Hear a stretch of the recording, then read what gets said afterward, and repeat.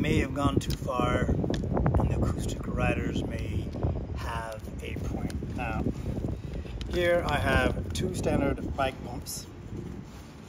I recently acquired this monster that barely fits in here. And this here is an e-pump. Now, I've been someone that is new to riding. I started riding my bike as a commuter about a year ago, maybe 2 years ago, on a regular basis. But it wasn't until I got hit by a car about December or so, when I was crossing the road at a crosswalk, that my entire life changed and my capacity to be able to commute was changed. Now, the only way I've been able to be a commuter on my bike, where I use this device here as my principal form of transportation, is because this bike is an e-bike. Now, I know you can't tell, but it's a pedal assist bike. And I've been going nuts with the e-stuff. I got all the lights on here, got the power, I charge this thing with solar panels.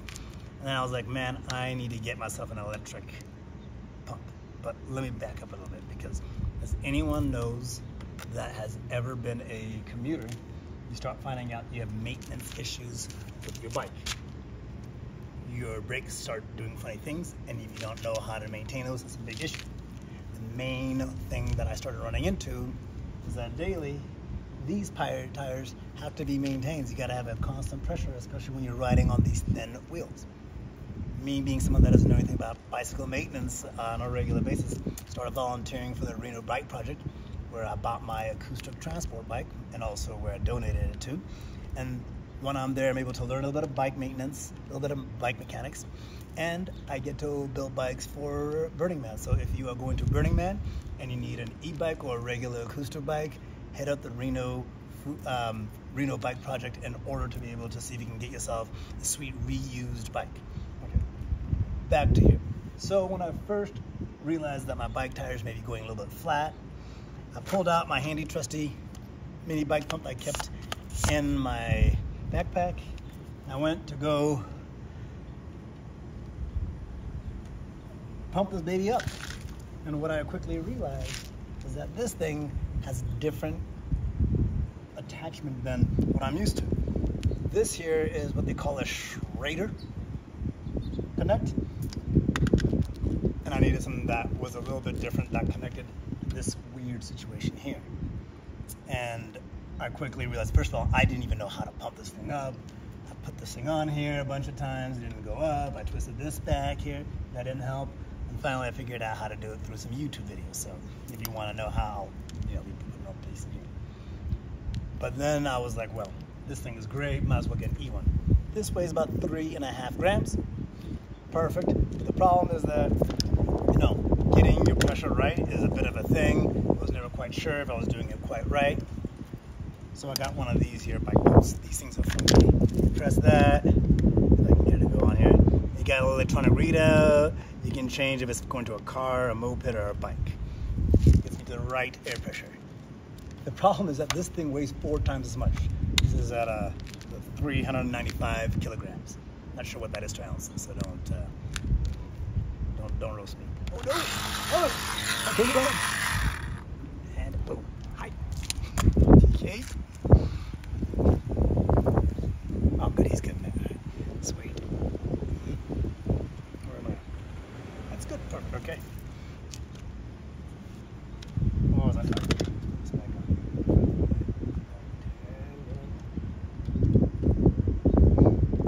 And the issue I ran into is that this thing is super heavy and not really a practical thing when you weigh 130 pounds. Your e-bike weighs 30 pounds and you're about to take on something heavy when you're trying to commute to work, 12 miles or so. So this is a bit of overkill when you can just put one of these there and get it charged, it will die. So who would this Amazon bike pump be for? Well, if you're an e-bike rider and you have one of those fat tire bikes, or you have an e-mountain bike, or you have an e-bike with a throttle, this is for you. If you are like me and you don't have any of those things, literally it's 4 pumps to get this thing to pressure. Overkill. Super useful to blow up your pump, your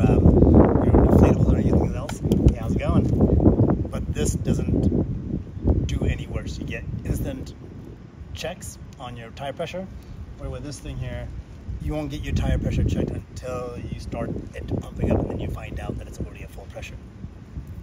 So that's what's the difference between using an e-pump and a regular acoustic pump. So, oh, thanks. I'm talking about how I went to Overkill with e-bike, and then I got an electric pump. It is just, it's overkill. It is. That's an electric bike. Yeah, this is an electric bike. Okay. But then I was like, man, I don't know how to do this. I'm gonna get like a different pump. Right. And this thing is overkill. It's huge, and it's like 4 pumps to get this thing. Yeah, I hear what you're and saying. I'm like, okay, I'm silly. So I'm like, I gotta make a video about this because I'm like, I spent $20 on this thing. Well, that's not too bad. No, but it's silly. But it's useful because I keep it at home, and I can, USB-C charger. I can charge my car tires with it. Okay. Yeah, that's true. Right. If you have like a bike with fatter tires, super useful, like for mountain bikers. Yeah. But specifically e-mountain bike, I got a chance to ride those. Those perfect because they're super powerful. It's like 1,000-watt motors on those things, and you won't notice this thing. Where this thing here is a 250-watt motor, so it's it barely helps. Where's the motor at? That's right. That's it. Okay. Yeah. Is that whole bike? Did you buy it like that? Yeah, this is an e-bike, so it's got this belt drive on it, so you don't have to do any maintenance on it. It's a good-looking bike. Small little motor, disc brakes. The whole battery's in here. Okay. There's no throttle. This is everything. You have like 5 levels of pedal assist, and that's really it. So it's a great commuter, but the problem is it's got these thin tires, and they're a little. If you don't have your pressure right, Yeah, I got you. It's a thing. So like it's like too hard, or Yeah. like you end up running into these, and you start getting pinch issues. Okay. So like mountain bike, they're fat, and they're even if you hit something, you have so much space. This thing, that cushion. Where this is like if you hit something hard. like coming into here, Okay. right there. Oh yeah, that's right. That's how I got my Because I have a road bike that with small tires like that, and you just bam. Yeah, you're like, oh, and you're looking at your tires afterwards. I'm like, this is why these are so thick.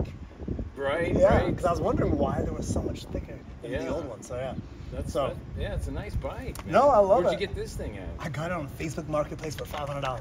Okay. Yeah.